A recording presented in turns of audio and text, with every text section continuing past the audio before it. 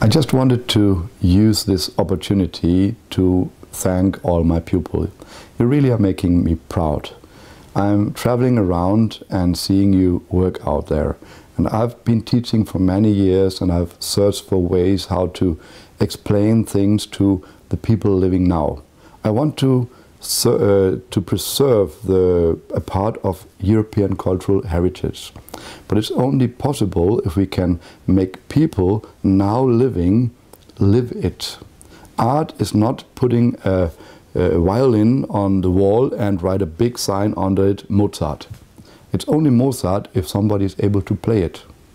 And the art of writing, somebody must become an artist, otherwise it doesn't work. And especially our groundwork and our launching, we have had so good development over the last year. I couldn't imagine what happened to the art as we started this work. And I see people, very normal people, who are still not able to have the most fantastic seat, but they are able to learn to communicate with horses. That they, from the ground, are getting up a horse that listens to them, that is interested in them, that is getting into dialogue. You see, art of riding is like dancing. It's a gentleman leading a lady, it's a lady letting herself lead.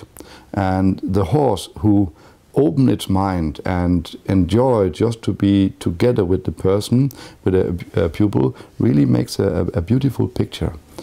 Now the groundwork and the handwork has, and the launching has reached a level where I couldn't imagine it to go some years ago.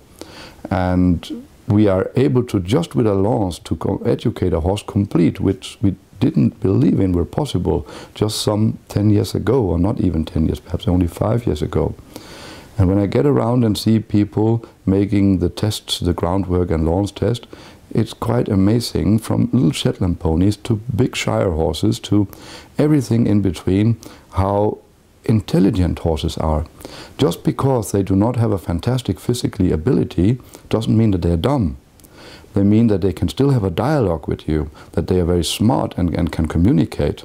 And communication, when it gets really fine, it gets poesy. So a poetic dialogue between a human and a horse is a very beautiful thing that happen. We just have a little problem, because when you make your horses so fine and your seat is still not educated, and the horse has started to believe in what you tell, and then you're then sitting up there and not able to be in control of your seat and tell the same fine story with the seat, we of course, there we have little problems, I must admit. But I think that's luxury problems. Luxury problems, having a horse being so fine that you really have to work hard then to be that precise with your seat. So in that case, we have to start calm. Developing your body awareness, being a communication with the horse. But even there, I see people being able, educating themselves. So I'm really, really happy about the development we are having here the last year. So thank you very much. See you out there.